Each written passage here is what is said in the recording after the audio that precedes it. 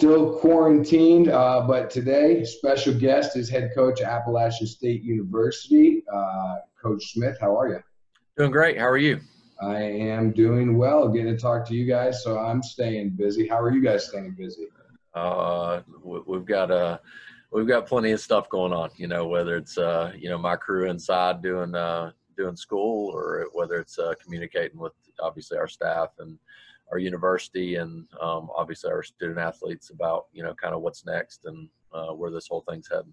So what is next? Where is this thing headed, this whole coronavirus?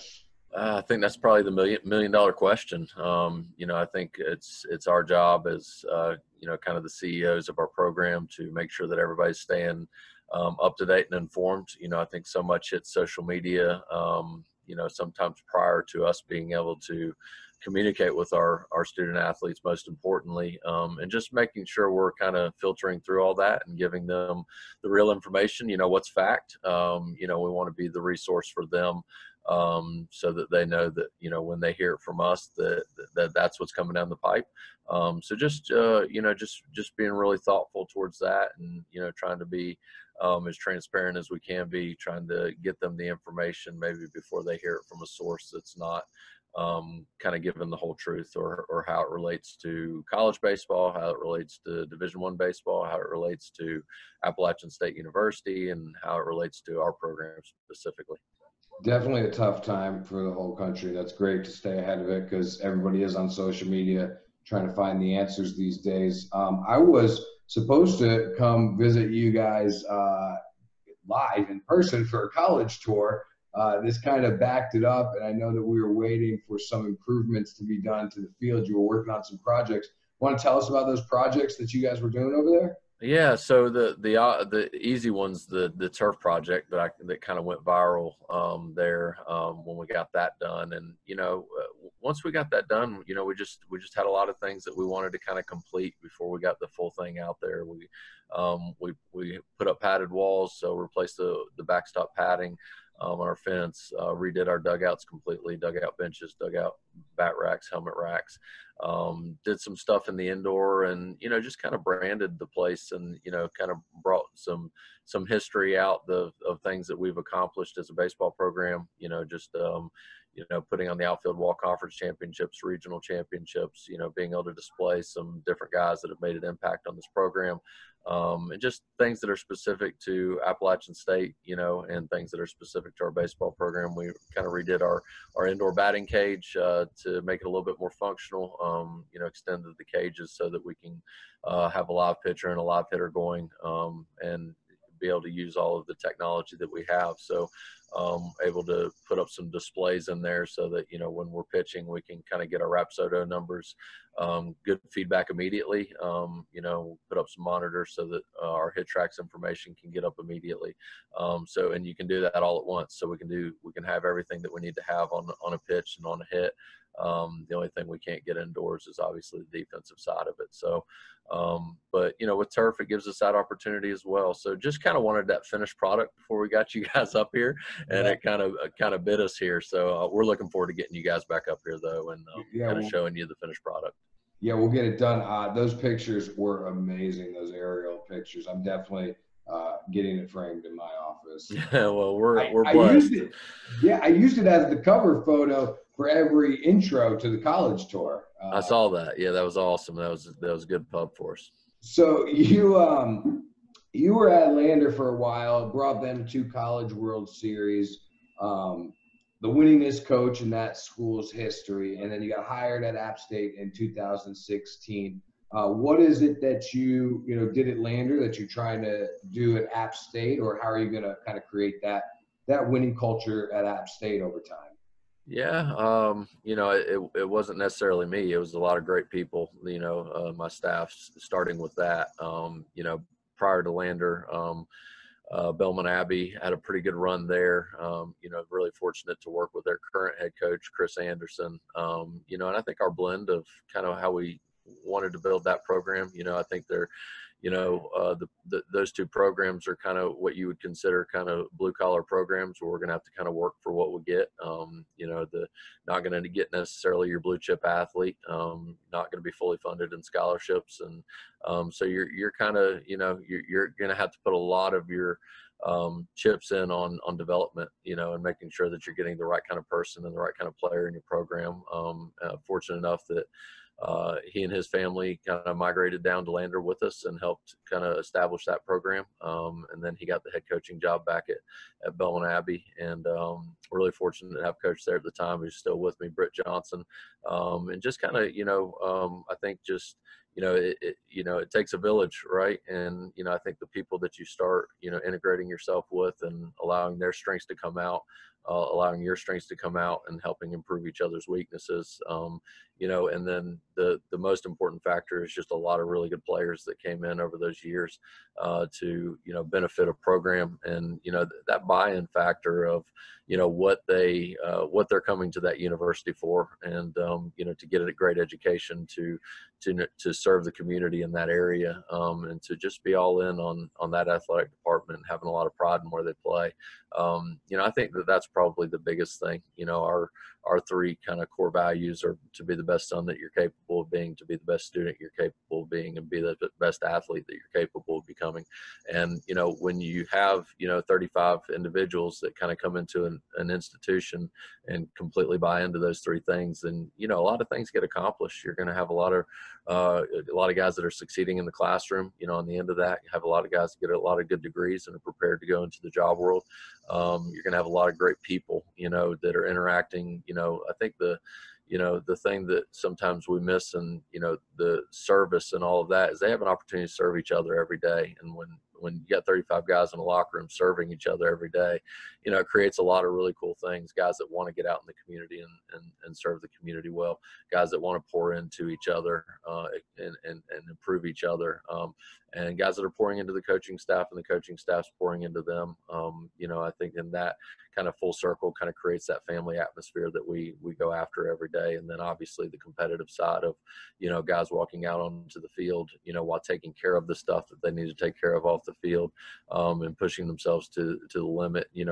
When you put kind of, as I said, put all your chips in on the development mode or the development aspect, you're not just talking about the field, you're talking about the batting cage after hours, you're talking about the weight room, you're talking about nutrition, you're talking about what time they're going to sleep every night, and balancing their schoolwork, community service, and what they're doing on the baseball field. So I think that, that I could probably talk about this for hours, but I think the people that you're working with every day, your coaching staff, and we're really fortunate to have, two other good ones along with me and Britt here, and Justin Aspergen and Eric Lundy, and just two rising stars in the profession. And just really fortunate that, that they've kind of come in. Eric played for me at Lander, so he kind of had, that background a little bit, but just really fortunate to have four people kind of, pulling in the same direction every single day. And I think that pours over into your student athletes. And then, the second they become empowered, that thing really starts taking off. So, again, that's, you asked specifically me. I don't think it's, I'm just a small part of it, but I'm fortunate to have worked with a lot of really good people, and fortunate to have had a lot of really good players come along those years. So for you, you're obviously looking for a specific kind of player and a specific kind of assistant coach, where everything gels together, and those players, as you say, buy into the program. What kind of characteristics in a young, recruit are you looking for, like that you key in on? Because obviously there's only so much time to communicate with them and watch them play, and you can't get a full picture of who they are as a person. So what are some of those, tells for you? Yeah, the obvious one is talent. You want to see a kid who can play and has a couple of tools. But I think the thing that we've always said is just that they're a good baseball player, and I know that's pretty open ended. But I don't want to get so caught up in a specific metric or a specific 60 time or specific this or specific that we forget just the fact that he can put a barrel on a baseball, and he can track down a ball in the outfield, or he can really range it out at shortstop, or he can catch and throw a ground ball, or I can really pitch. And obviously there's a break-even point. You can't just have a bunch of quote unquote really good kids on your team. But I think that if you're willing to to fight and have your standard high enough, I think that you can, accomplish what you're setting out to have a talented team that's really good at baseball and, has that service mentality, and that servant mentality that they do want to achieve great things in the classroom and achieve great things on the field. And the biggest thing for us is maybe not necessarily what we're able to identify, but through the recruiting process is we're just very honest, as we're going to sit them down and, each guy's going to go one-on-one with me. And we're going to sit down and talk about all the factors that go into our program and how hard we are going to work and the expectations that we do have for them in those three areas that I've discussed at length. And I think that through that process, obviously once they get to our campus, we've done a great deal of homework on character and different things like that. But once they get to that part right there is if they don't fit, they just don't fit. And we don't try to force it. We're not going to keep going and keep going. And, I think a lot of times those, when you get a kid on campus and they start integrating themselves with our players, you see really quickly if it's going to work or if it's not. And, we listen to our guys a lot, on those official visits and for guys that are going to work and not going to work. And, we want that personality to fit. And, I think anytime you're talking about that family word, and I know you asked me about, identifying a player, but I think it's important. But anytime you're talking about that family word, you're giving yourself the opportunity that, families don't always get along. But families do respect one another and families do, enjoy each other. And, so I think there's a sense of humor there. I think that there's, being able to integrate with somebody's family. My family, Rebecca and the kids are going to be very present. Britt's family, Justin's family, Eric's family. There's going to be a lot of people on the field after a game. And they're going to know who our wives are and they're going to know who our kids are. And I think that through that, when you're honest with that on the front end, is people are looking for that or they're not. So I think that that's all of those intangibles and all of those standards that you're holding them to. We'd like to say that we identify all those qualities, but I think those qualities just kind of have a way of working themselves out, just through us on the front end, just being very transparent in what we're asking them to do or what we're going to ask from them when they get to campus. You talk about family, and one of the things that I wanted you to provide is some insight into the challenges of being a head coach. And I guess we'll kind of start there. When you're a coach of any kind or a teacher, I mean, there's lots of professions out there where you give up time with your own family to help other families. How do you balance the two? Yeah, I think that you could eliminate the head word there and head coach. I think just coaching in general is very taxing and very investing in other families. And I guess I can really only speak to how I do it and how we do it here, and the things that I see my assistants do and the things that, we try to do intentionally. Number one is Rebecca is amazing at it. I think that, your partner and your wife has to, it's not that they're accepting this way of life. It's really that, she looks at this as much as a mission field as I do. So she looks at it as what she gets to do, not what she has to do. But just the simple things like, being at games and then after the game coming down on the field, making sure that our kids are there.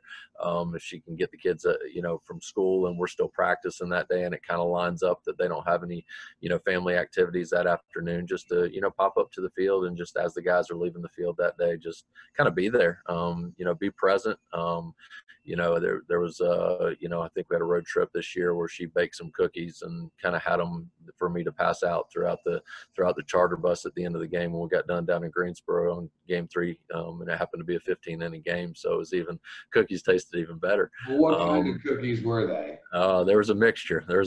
So we had some chocolate chips, some oatmeal raisin. Yeah. So, and I think, just the guys kind of seeing that, I think that it gives them freedom towards seeing some other stuff and, feeling a little bit more comfortable when she's around. And, from time to time I'll see, her interacting with players on social media for things that, kind of, whether it's a really good play by a player that, we put out that, hey, you know, that what a play by so-and-so today, and she'll comment on it and just, you know, say something kind about the player. And, you know, I think that just the more that we're integrating, and being present and being there, you know, and then I think you talk about all the stuff where, I can't exactly remember how you phrased it, but just when they're going through life, right? When they're having something that they come across, and just being present to, you know, not just me dealing with them and what they've got going on back home, or, you know, a death in the family, or a tough time in the classroom, or getting overwhelmed with their first year of college, or what have you.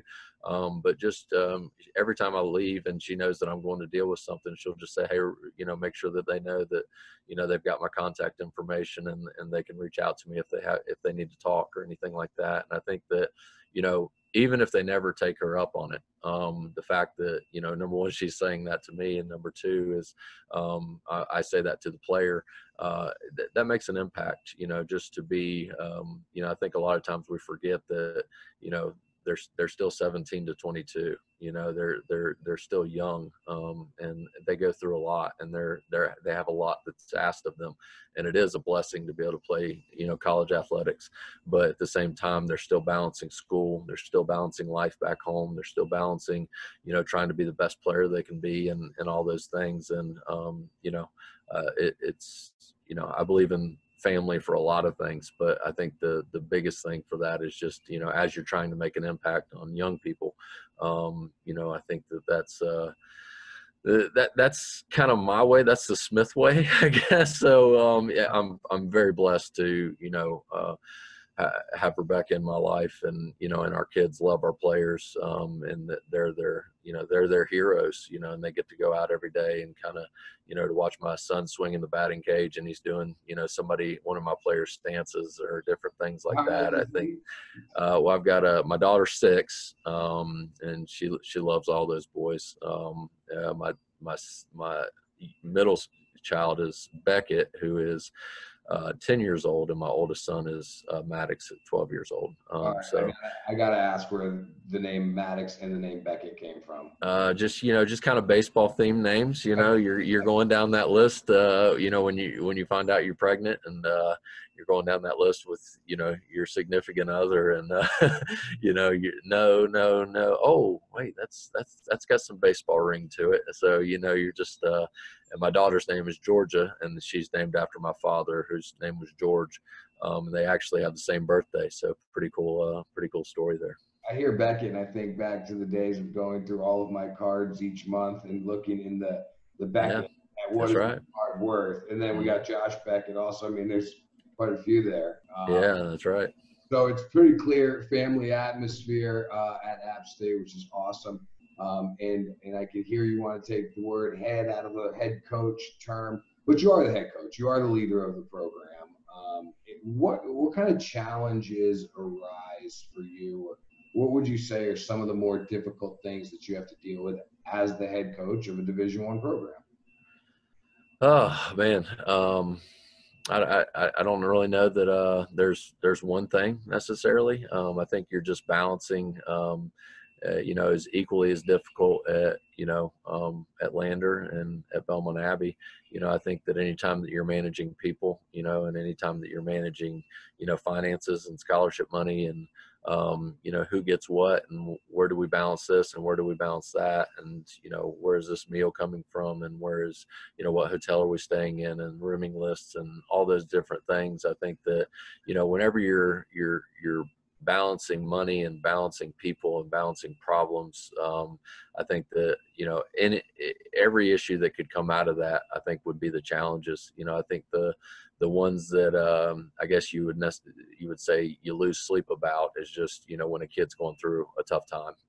That's the time for me that, you know, you want to be really careful in, you know, the words that you're using. You want to be really careful in the advice that you're giving. You want to, you know, make sure that they know that you're there, but you also don't want to step into an area that, you know, they don't want you in, and give them the privacy that they need when they're going through a situation. So, you know, those personal problems with your players, those are the tough ones, because you want to be everything to everybody. You really do. You want to be there for your staff. You want to be there for your family. You want to be there for your players. And I think that, when they start going through that hard time, it really, it gives you that perspective on what you're building your relationship on. So I think that when you're in that mode, that's the biggest challenge as it relates to our roster and, our budget and all those different things. And I think the other one is just trying to make sure you're balancing your work life and your home life.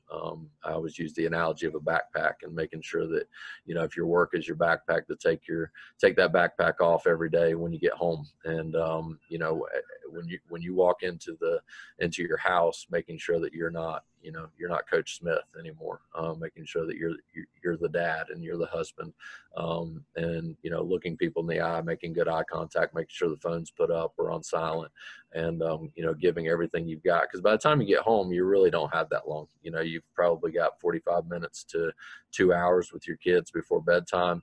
Some of that's homework, some of that's things that they want to do, and then some of that's things they have to do. And then, obviously you're trying to connect with your wife, which makes the whole thing go. And those are the challenges there, is just making sure that you're present and making sure that you've, as I referenced, you've taken your backpack off for the day.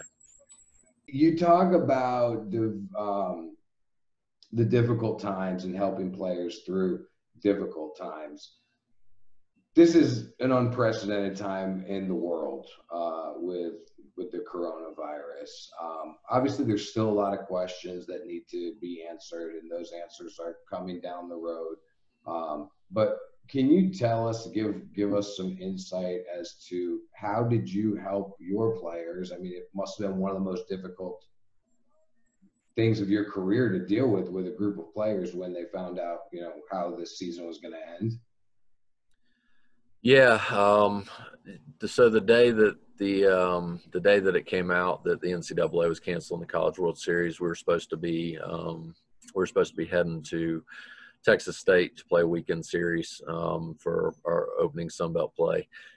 And, it hit social media prior to me being able to be face-to-face with my team, and kind of in that window of when the NCAA released it, the Sun Belt, our conference released a statement that we were suspending play, but obviously that there wouldn't be a College World Series, that there would only be hope for, a conference championship. But the writing's on the wall at that point, and so honestly, we just had a team meeting. I talked about the facts, that, where the College World Series was, that it was canceled. Regional, super regionals canceled. Sun Belt play was suspended. Had no idea what that was going to look like if it was unsuspended. Does that mean we play the remainder of our schedule? Everybody goes conference. I don't know. So just being really, again, transparent in that, and just taking that moment, and even though we didn't know it was over, but just taking that moment to try and let the seniors know how I felt about them, and that's. I won't get too much further into that because that's pretty emotional, but just that's just you have no preparation for that. That's you want to talk about perspective on what you're building your program on.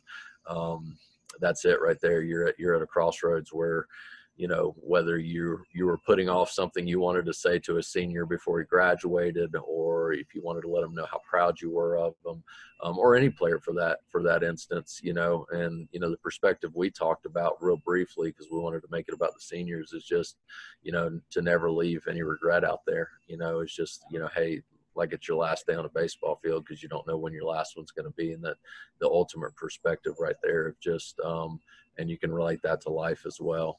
Just the maybe that one comment I wanted to walk up to a senior and tell them, or that one comment that I could have said to a sophomore about effort level, or what they're doing here, or how proud I was of them. And you can run the gamut on those conversations, but just that perspective, it's going to hit you in the face that, man, like it's your last day on a baseball field. That we played our last game as this team as we know it, we won't ever take the field again.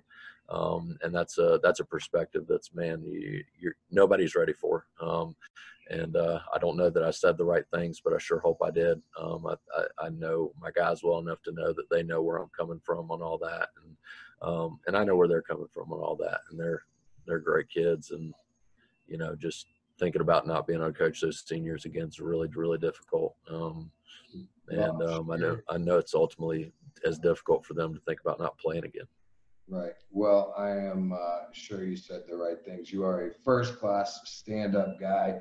I'm honored that you came here and talked about all this with me. So thank you for that. I wish you and your family the best. Be safe during these times, and can't wait to get back to baseball soon. Absolutely. We look forward to having you in Boone too. Thanks for doing this. This is a really good resource for everybody out there to kind of, as we're, as you've stated a couple of times, we're in unprecedented times, and, videos like this and information that we can get out, and just to know that, this whole community we're all in this together. Nobody's experiencing something that the other one's not, and we're all on an equal playing field on this. And we just obviously need to support each other and be there for the people that we're supposed to be there for.